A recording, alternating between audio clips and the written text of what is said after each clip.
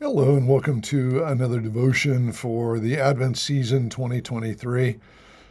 Sorry that these aren't every day and they're just coming out as they do, but hopefully they're of some meaning to you, and maybe you can even listen to previous ones if you are needing something every day.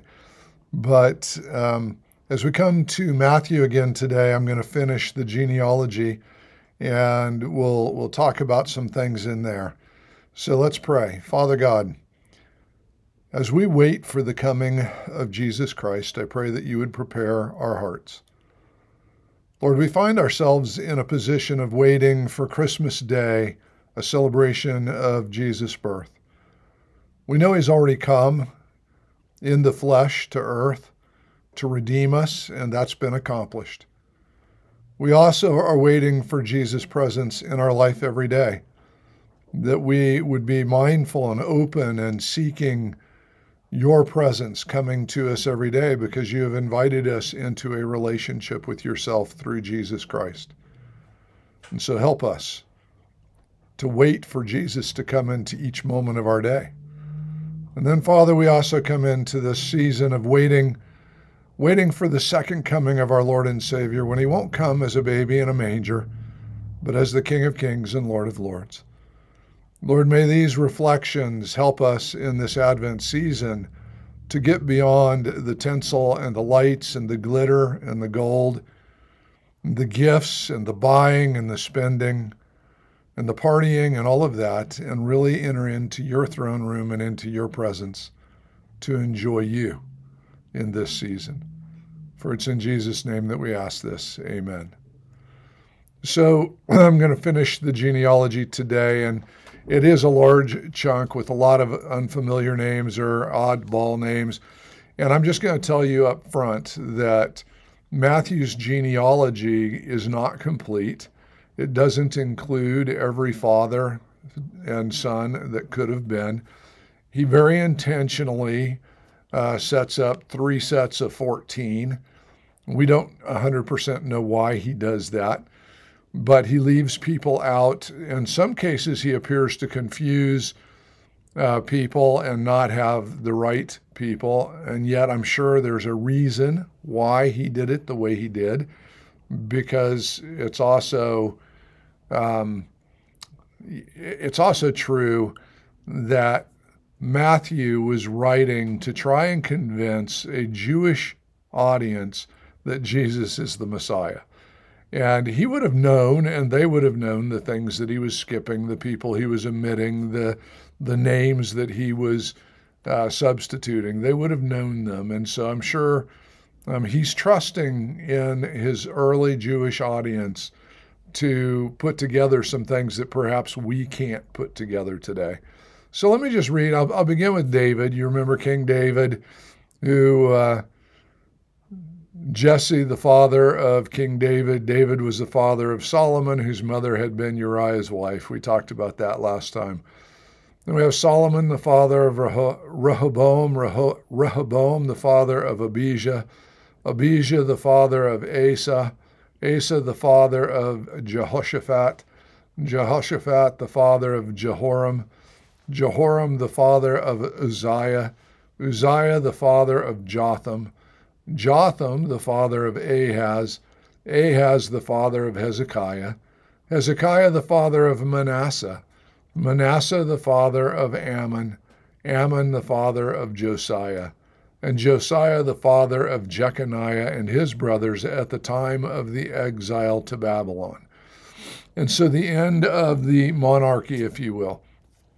And as I said, that group of names is a mixed bag. There are some good kings in there. There are some bad kings in there. Just a reminder that all have sinned and fallen short of the glory of God. And so when you look at these lists, don't put them on a pedestal. They never were great people. They were chosen by God to bring the Messiah, but God has chosen us to be his children as well. So whatever feelings you may have of insignificance and unworthiness, this list of names has plenty of people in it that fit that. So verse 12, after the exile to Babylon, we have Jeconiah was the father of Shealtiel, Shealtiel the father of Zerubbabel, Zerubbabel the father of Abiud, Abiud the father of Eliakim, Eliakim the father of Azor, Azor the father of Zadok, Zadok the father of Achim, Achim the father of Elihud, Elihud the father of Eleazar, Eleazar the father of Matan, Matan the father of Jacob, and Jacob the father of Joseph, the husband of Mary. And Mary was the mother of Jesus, who is called the Messiah. Thus, there were 14 generations in all from Abraham to David, 14 from David to the exile to Babylon, and 14 from the exile to the Messiah. Well, if you read Luke's genealogy, you know there were a whole lot more than 14 generations in some of these places. So he's doing something stylistically. One of the things that we sometimes want to do as Western European rationalists is we want to say that it's completely wrong to eliminate names or skip generations or put things together, but they had a much more poetic, theological way of writing and thinking, even about bibliographic stuff. And so the names that are in here, they speak of the unworthiness of man and yet God's willingness to use us.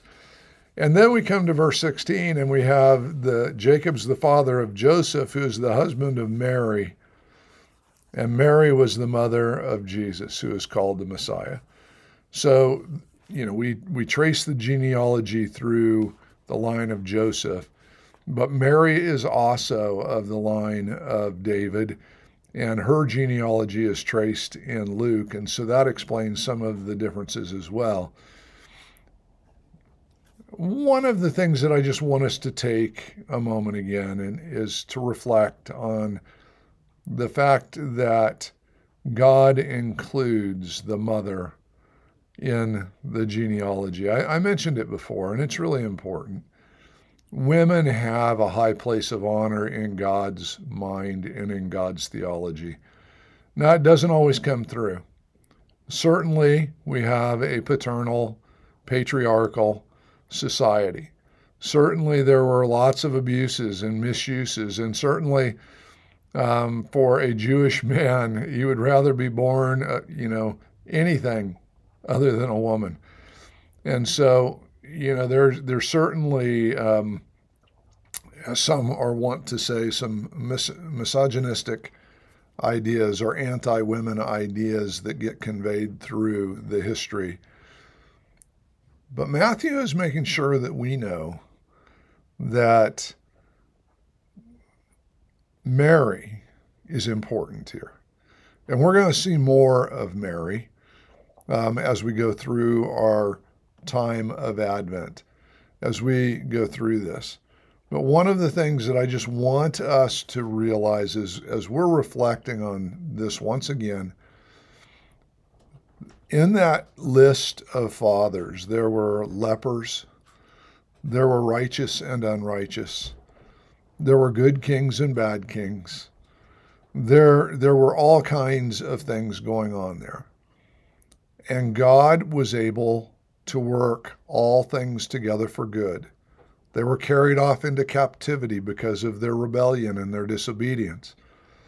They were restored to Israel and to the nation and to Jerusalem, but they never really were restored with a full kingdom. And even the Maccabees and the Maccabean revolt gets completely skipped over in this genealogy. So it's just really important for us as we look at this to be mindful of the fact that God is for us. He uses ordinary people to accomplish his purposes. So as you go about your day today, don't think you have to be something special. Just be you and ask God to use you. Father, help us. So often we think we don't have the skills, we don't have the language, we don't have the giftings that we need to have in order to be used by you. But Lord, help us to realize that's not true. You made each one of us unique and special. Each of us will bring your presence and your grace to our world in a way that is unique and different. And all you ask from us is that we be open to be used by you. And so, Lord, I pray that we would be. In Jesus' name, amen. Well, God bless you today as you journey towards Christmas Day and this Advent season. Keep your eyes fixed on the horizon, looking for the coming of the King. But don't overlook the people around you in the process. Love them and serve them to the best of your ability. Allow God to use you to be a blessing to them. God bless you today.